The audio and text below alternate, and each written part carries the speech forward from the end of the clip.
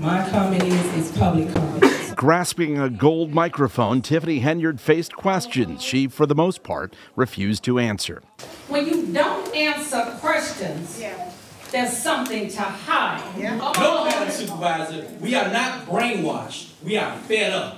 Henyard is under siege in both of the public offices she holds, Thornton Township Supervisor and Dalton Mayor. The most recent controversy involves a taxpayer-funded trip to Las Vegas, in which a Dalton trustee is accused of sexual misconduct against a village employee.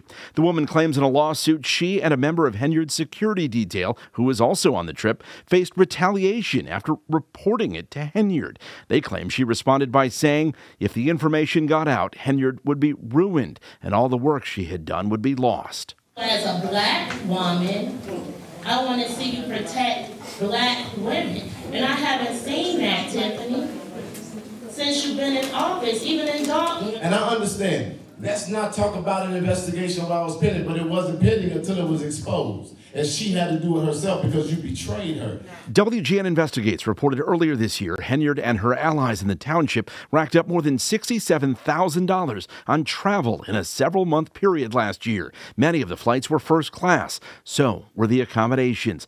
Henyard has never fully explained the spending and continues to say she's the victim of vicious opponents and racism. We're here to help each other, not hurt each other. And it's a shame that us, I'm talking to my black and brown communities, will sit here and fight.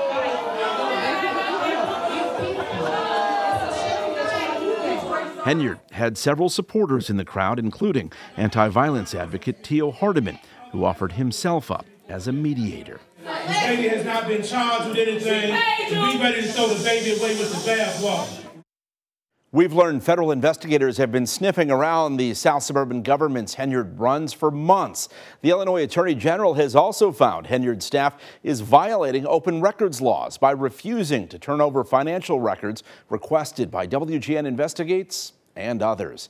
It's unclear whether further action by the state AG or the feds is imminent.